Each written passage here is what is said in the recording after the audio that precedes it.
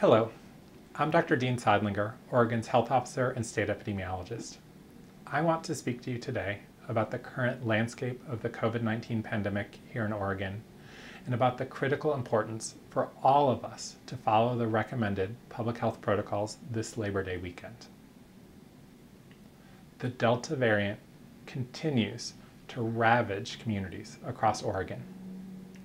Our hospitals are scrambling to avoid being overtopped by record numbers of COVID-19 patients. Daily cases and hospitalizations, and sadly, recently, deaths associated with COVID-19 have been hovering at or near pandemic highs over the past several weeks. And our newest modeling report suggests we can expect more of the same in the coming weeks. That is, unless more adult Oregonians get vaccinated, we all wear masks when we're in indoor public places and when we're outdoors among crowds, and also that we reconsider the activities that we do in the coming weeks as COVID-19 cases continue at the highest levels seen throughout the pandemic here in Oregon. Over the past 2 weeks, we have established new records for daily cases and hospitalizations. Our most recent COVID-19 weekly report tallied 16,252 new cases, the 8th consecutive weekly increase.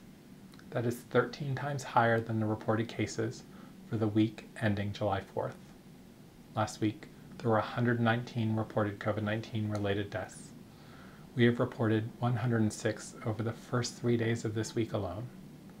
On August 1st, OHA reported 325 patients who were hospitalized with COVID-19 related illness.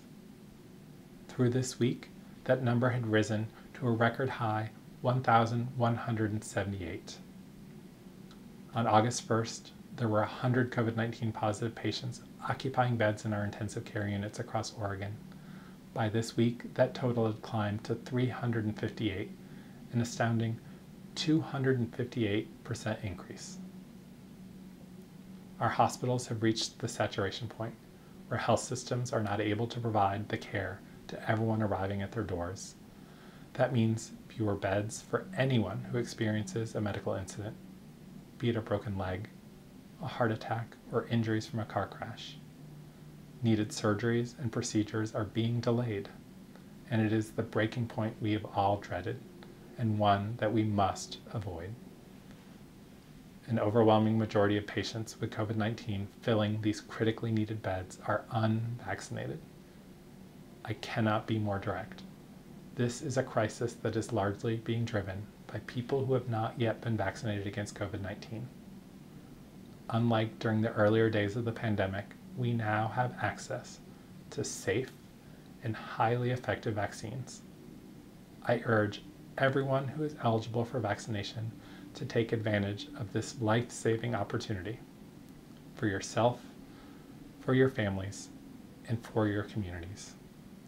As we head into the Labor Day holiday, I urge everyone to please think hard about how you plan to celebrate this weekend. The decisions we all make over this weekend will determine whether, in the coming weeks, we plunge deeper into this crisis of care, or we retreat from the cliff's edge. Our healthcare system is literally hanging in the balance. If we follow the recommendations to wear masks and reconsider our gatherings, we can reverse this tidal wave of disease and bring a quicker end to this pandemic. The stakes have never been higher. We cannot drop our guard. Let me pause here for a moment and share with you a personal message. I just recited the numbers and trends for recent cases and deaths. I want to talk to you about my daily ritual to remind us all that each of those numbers represents a person who is loved and a life lived. Every morning, as the state health officer, I get an email containing information from the death certificates from the previous day that mention COVID-19. Every morning, I open that list and review the names, the birthdays, and the medical conditions, including COVID-19, that contributed to their deaths. That is the information I am given about these individuals, our neighbors, our fellow Oregonians. But each name represents so much more.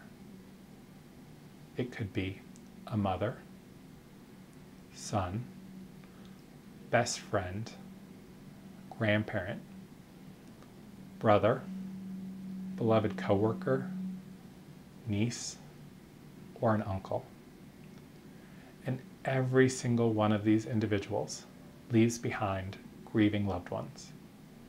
I think about the impacts they may have had during their lives, none of it based on what I know from the short amount of data I get, but rather it's a way for my mind to help process the tremendous loss represented by that list each and every single day. What has made this review even harder over the last months is that almost all these deaths were preventable. While the information is not included in my daily list of names, the numbers tell us that almost all of these people were unvaccinated. And I wonder, what could we have done to get them vaccinated? What questions could we have answered? Was there a place in their community that they trusted that we could have directed them to? Were they basing their decision on misinformation that we could have countered? And if they were still adamant about not getting vaccinated, what information could have convinced them to take other steps to protect themselves? I sit silently with these thoughts every morning. Sometimes I get angry. Sometimes I cry. But mostly I just sit, wondering why I'm becoming numb to the grief in the face of this tremendous loss day after day. After this time of reflection, I must move on to the scores of other emails in my inbox. I respond to the questions that are contained. I pass needed information along to my colleagues or offer my thoughts on a pressing issue. I may send a thank you note or a note of support to a colleague facing the challenges of our continued battle against COVID-19. In short, I work even harder to defeat this terrible foe that has taken so much from all of us. And I long for the day when we can put this terrible pandemic behind us, but hope that we never forget the personal tragedy and pain that COVID-19 has extracted from all of us. I want to conclude with a special thank you to my public health colleagues and community partners who continue their hard work every day to help protect Oregonians from COVID-19, despite being physically and emotionally exhausted. I extend my deepest gratitude to the healthcare workers who continue to provide quality care to those who show up, all in the face of exhaustion, delaying needed care because of capacity, and in the face of immense losses, which they don't even have time to fully grieve. To all the Oregonians who are ill, worried about sick loved ones, or grieving the loss of a loved one, my thoughts are with you.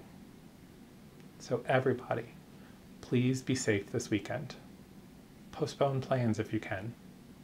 Gather small. Go outside. Wear a mask. Get vaccinated if you're not already. And on behalf of the Oregon Health Authority, have a happy and most of all healthy holiday weekend.